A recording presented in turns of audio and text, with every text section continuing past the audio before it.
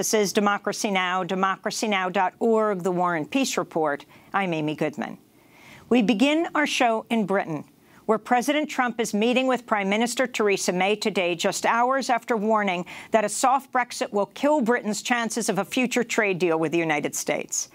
In an explosive interview with the Rupert Murdoch-owned British tabloid The Sun, Murdoch's a Trump supporter, in which Trump claimed that Britain is losing its culture due to immigration, Trump said Theresa May had ignored his advice on Brexit negotiations.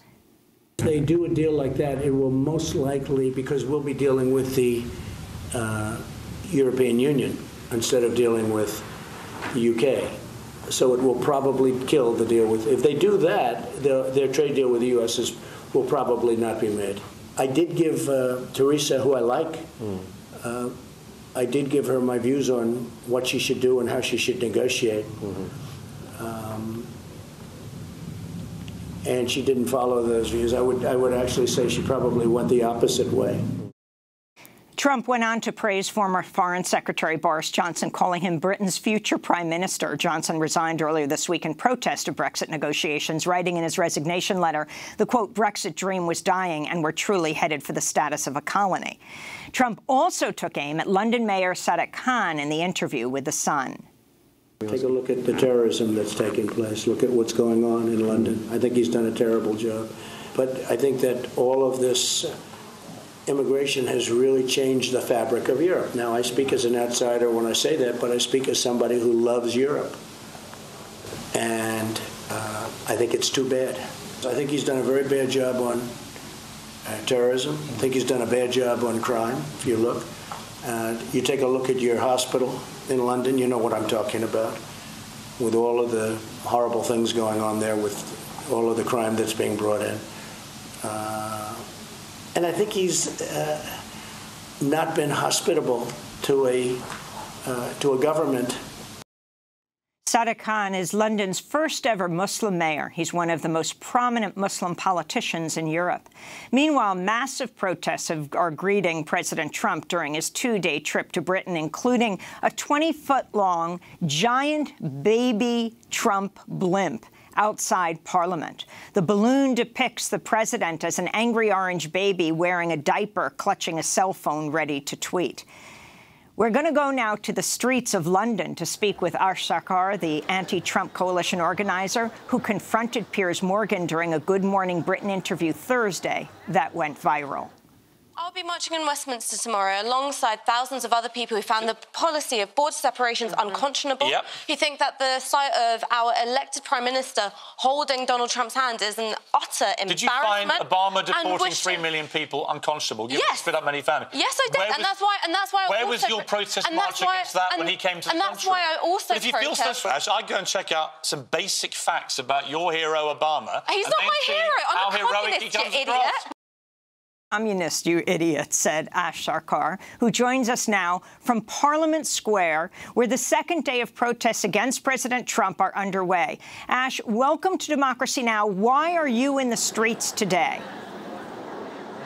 So the reason why I'm in the streets today is because the values that Donald Trump represents of racism, of misogyny, of spreading hatred and bigotry are completely out of step with the British public. So there was some polling done by YouGov which found that 67% of the British public think that Donald Trump is a poor or terrible president, which is fairly damning. Makes for fairly damning reading, as I'm sure you'd agree with me. And what's more, I think that this is a tremendous opportunity for the British public to show that there is international outcry at Trump's policy of border separations, of separating children from their parents. And it's also an opportunity for us, the British public, to apply pressure to our own government, because I'm not sure if you've seen, we've been treated to the fairly embarrassing sight of Theresa May clutching onto Donald Trump's hands and kind of capering after him for, you know, the crumbs of an international trade agreement, while he, you know, from pillar to post, smears her premiership. It's been a really embarrassing week to be British. We got kicked out of the World Cup, and now this. Talk about the Trump baby blimp that until just a few minutes ago was flying over Parliament. The mayor of London, who Trump attacked for his immigration policies, and Sadiq Khan has made clear they're not his immigration policies, they're Prime Minister May's. He's not responsible for immigration in Britain, although he says that immigration is what makes his country great. This baby blimp of Trump, which has clearly so enraged him that he is not coming to London, unlike previous presidents. I mean, there was massive protest against President Bush during the Iraq War. He still went to London. Trump is sidestepping London. This baby blimp of an orange baby in a diaper of Trump holding a cell phone. The significance of this and what this means, reaching the President of the United States through mockery. I mean, the thing is that Britain has got a great tradition of irreverent political satire. And I think that this Trump baby blimp has simply been the latest in this long and rich tradition. And if Trump was truly on the side of free speech, truly on the side of anti-censorship campaigns, it wouldn't bother him. He would say, well, look, I might not like this, but this is, you know, this is what you sign up for with a healthy and liberated democratic culture. Instead, a baby blimp, which I think 20 feet might have been a bit of an exaggeration, it didn't really blot out the sun, that was fairly big, you know, a baby blimp balloon which shouldn't even register on a president's list of priorities, especially when he's here ostensibly to broker some kind of trade agreement, when he's trying to think about what the future of NATO is. It shouldn't even register. He shouldn't even know about this kind of thing, let alone be taking it so to heart that he's chased away from the capital city of the nation he's come to visit. In terms of what has been, I think, a bigger threat to him, I think it is the scale of these protests. So back in January 2017, with only 3 days to organise it, we put together a 30,000 strong protest here in Westminster. I think that the protest today will dwarf even that, because there's been a lot more preparation put into it. And I think that he will no longer be able to comfort himself with the lie that he is well liked by the British people. He's despised by the British people. And what we know about Donald Trump is that he's got an incredibly fragile ego. It's all bluster, it's all bravado, and he's got a tremendously thin skin. And I think were he to be confronted with the scale of that loathing, he would feel very intimidated indeed, and that's why he's running around the country from Blenheim to Chequers, maybe going up to his golf course in Scotland, which will cost the British taxpayer an extra £5 million in policing costs, because frankly, he's scared of democratic participation.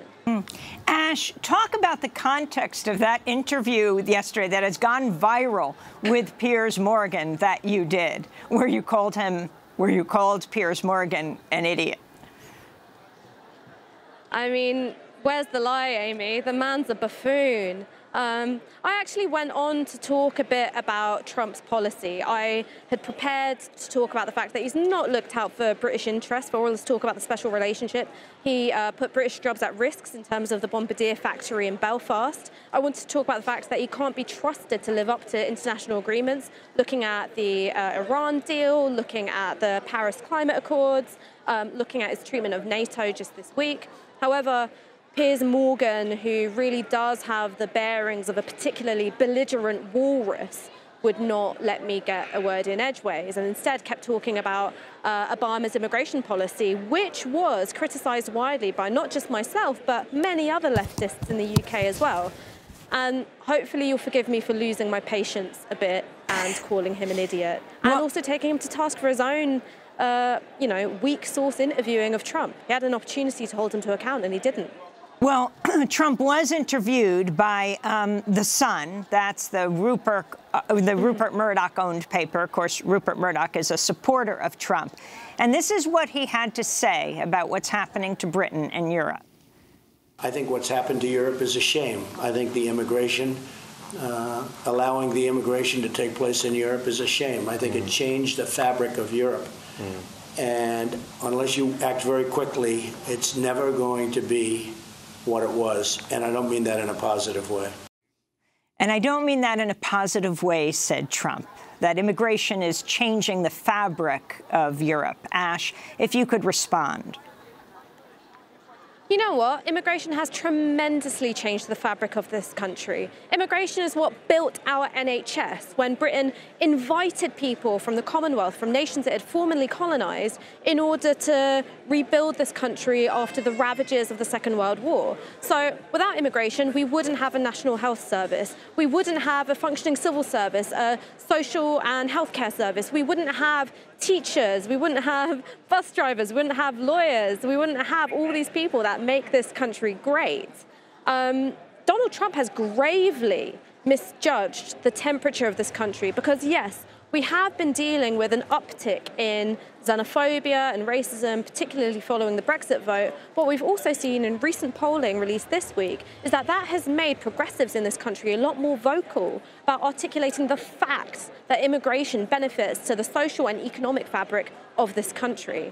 So if he doesn't like immigration, if he doesn't like foreign travel to this country, he is free to leave at any time he wants. We don't want him here. Ash Sarkar, I want to thank you for being with us, with the anti-Trump coalition standing at the protest site.